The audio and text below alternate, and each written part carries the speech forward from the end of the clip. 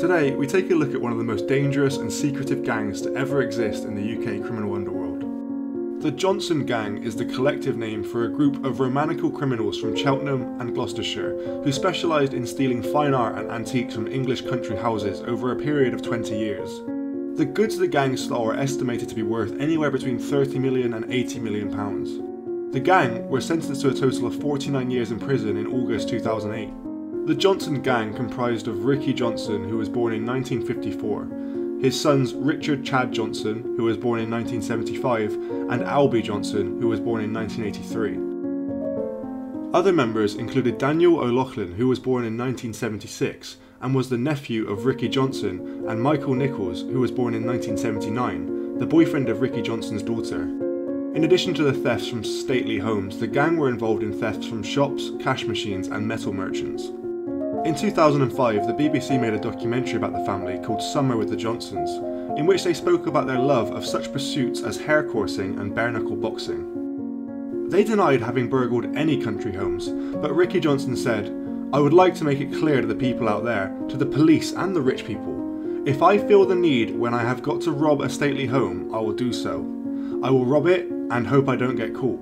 But I will only rob your house if I feel the need and I have got to feed my children and nobody is helping me achieve my goal. I feel I have got the effing right to rob the lords and the sirs and the ladies." The Johnson Gang are believed to have been operating for a period of more than 20 years. The most spectacular and lucrative thefts occurred in a period between April 2003 and June 2006. The gang staked out properties for several weeks before the crimes were committed and used 4x4 vehicles to ram heavily bolted gates. Notable thefts include Waddesdon Manor on the 10th of June 2003, a National Trust property and former Rothschild family residence near Aylesbury in Buckinghamshire. Goods including 100 antique gold snuff boxes worth around £5 million were stolen. These boxes belonged to a charity that belonged to the Rothschild family. On the 24th of October in 2005, Warnford Place in Sevenhampton, Wiltshire, the home of Formula One motor racing tycoon Paddy McNally and the former home of James Bond creator Ian Fleming, was burgled and items worth more than £750,000 were taken. The thieves removed heavy steel bars from the drawing room and windows and bypassed the manor's security system. On the 1st of February 2006, the gang perpetrated their biggest theft when they burgled Ramsbury Manor, the home of Harry Hyams near Marlborough in Wiltshire. The theft is believed to be the largest domestic burglary in the United Kingdom. Prosecutor Paul Reed said that this has been described as the most valuable domestic burglary ever committed in this country. The collection is described as priceless. There is a difficulty in putting a value on antiques, and antiques, some of them being very precious and very rare, but it is tens of millions of pounds. In October 2005, the police forces of Gloucestershire, Thames Valley, Warwickshire and West Mercia pooled their resources under the name Operation Hall. The police spent weeks examining CCTV footage, mobile phone records and images from speed cameras as they investigated 116 offences, ranging from country house burglaries to cash dispenser thefts. In April 2006, detectives discovered an underground bunker at a field owned by an associate of the Johnsons gang near Stratford-upon-Avon. Inside were a number of black bins containing straw and porcelain, which was linked to the Ramsbury Manor burglary. Police arrested Ricky Johnson and Daniel O'Loughlin in June 2006 for the theft of metals worth £360,000. Mr Johnson and Mr O'Loughlin were convicted at Bristol Crown Court along with 8 other associates in September 2007. They were all found guilty of conspiracy to commit burglary in August 2008, following a month-long trial at Reading Crown Court. Richard Chad Johnson and Daniel O'Loughlin were both jailed for 11 years. Michael Nichols was given 10 years. Albie Johnson, aged 25, was jailed for 9 years, and Ricky Johnson was given 8 years. Despite the convictions, the antiques that were worth tens of millions of pounds have yet to be recovered. Passing sentence, Judge Christopher Critchlow said, "Little of the property has been recovered and is no doubt well hidden in the countryside or passed on for disposal." Since the arrests, only 3 items have been recovered. 2 clocks, including a Benjamin Villamy bracket clock which aroused the suspicions of an auctioneer, and a 17th century portrait by Abraham van Diepenbeck stole from Ramsbury, which was found in May 2008. Since the arrest in 2006, Thames Valley Police have seen a 90% reduction in offences attributable to the group. And across all areas, there has been a dramatic decrease in country house burglaries and in cash machine and metal thefts. After a crime spree that spanned 20 years in and around southern England, the Johnson gang had netted around £80 million, and that attracted the attention and efforts of 5 police forces. The gang that was behind the biggest single burglary in British history were finally jailed. "You are," said Judge Christopher Critchlow, "a lawless group with no respect for people or the law." He did not need to add that they were also very good at what they did. Between 2003 and 2006, members of the 15-strong, forensically aware gang committed more than 100 separate crimes, ranging from stealing antiques from stately homes to lifting thousands of pounds worth of construction metals and knocking off cash machines. Their most lucrative haul, however, was taken from Ramsbury Manor, home of the reclusive property tycoon Harry Hyams, on February 1st, 2006. At 10:30 that night, the gang rolled through the grounds of the Wiltshire mansion in 2 stolen 4x4s. After tying metal poles to the front of a Subaru estate car and ramming their way through a window, they helped themselves to more than 300 museum-grade pieces, including an 18th century barometer and a 17th century Dutch table clock valued at £500,000.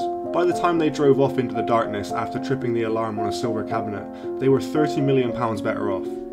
As a consequence of the robbery, Mr. Hyams, the man who built the Centre Point, one of London's best-known landmarks, fell 49 places in that year's Sunday Times Rich List.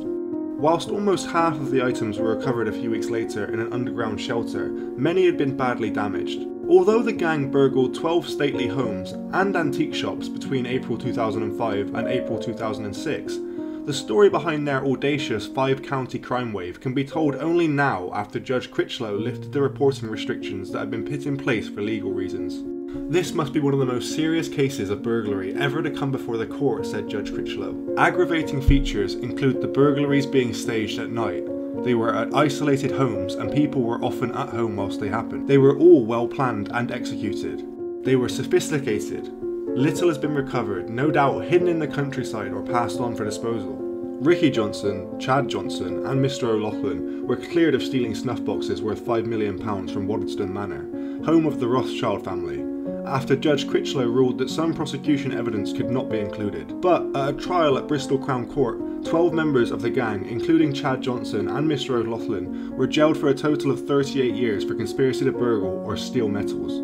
The order banning reporting of this case was lifted after Mr. O'Loughlin pleaded guilty to burglary, in which a cash dispenser containing nearly £55,000 was torn from a wall in a co-op shop in Stanford, in the Vale, Oxfordshire, on New Year's Day in 2006.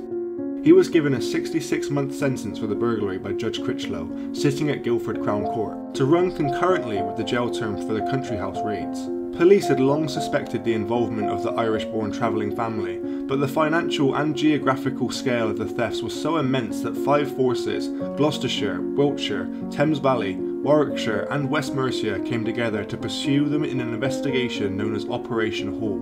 The gang all had previous convictions for offences, including burglary, deception and handling stolen goods. Chad Johnson was jailed for marrying an heiress twice his age, stealing her £250,000 inheritance and leaving her bankrupt. In October 2006, more than 100 officers carried out dawn raids on the Johnson clan and arrested 14 people.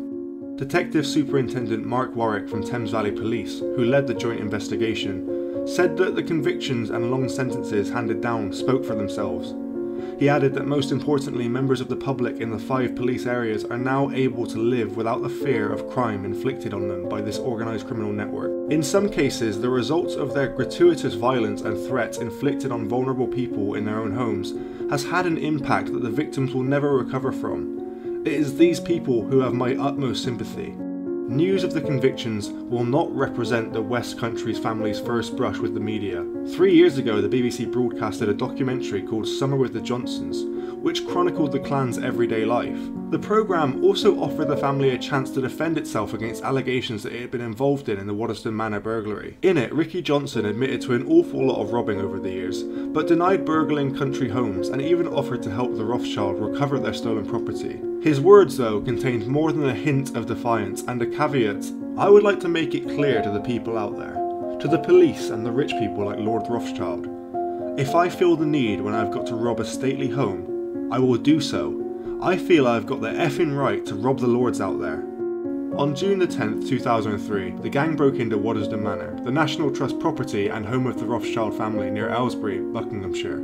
Snuff boxes worth $5 million were taken. On April the 9th, 2005, the gang broke into Woolley Park, home of the former Lord Lieutenant of Berkshire, Sir Philip Wharton. On July the 29th in 2005, the gang broke into 3 shops in Worcestershire with TVs, crystal, china and kitchenware being taken, and items worth £140,000 stolen.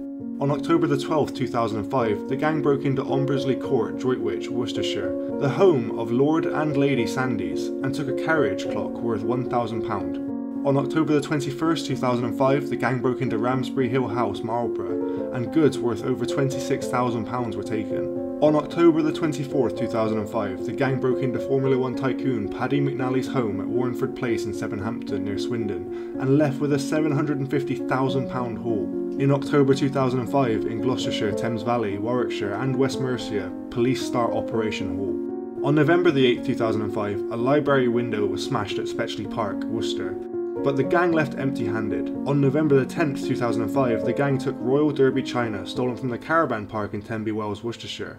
On November the 16th, 2005, the gang broke into Stanton Harcourt Manor, Witney, Oxfordshire. Antiques, jewellery and porcelain worth £50,000 were taken. Albie Johnson breaks both legs jumping from a window, however. On February the 1st, 2006, Harry Himes' mansion, the Ramsbury Manor in Wiltshire, was broken into by the gang. Antiques worth tens of millions of pounds were stolen in what was called Britain's most valuable domestic burglary. On March the 25th in 2006, a bunker connected to the gang is found with goods from Ramsbury Manor found in a field near Stratford-upon-Avon. On April the 25th in 2006, Woolley Park was raided again by the gang. This time £50,000 worth of silverware, trophies and clocks were taken. From May to June in 2006, high-value metals worth £360,000 from 6 businesses in Berkshire, Warwickshire and Gloucestershire were stolen by the gang. On June the 17th, 2006, arrests were made during a burglary at Bamfurlong Industrial Park, Staverton, Gloucestershire. And lastly, during October the 10th to the 12th, 2006, police make a series of arrests in a huge operation known as Operation Hall. What are your opinions on the Johnson gang?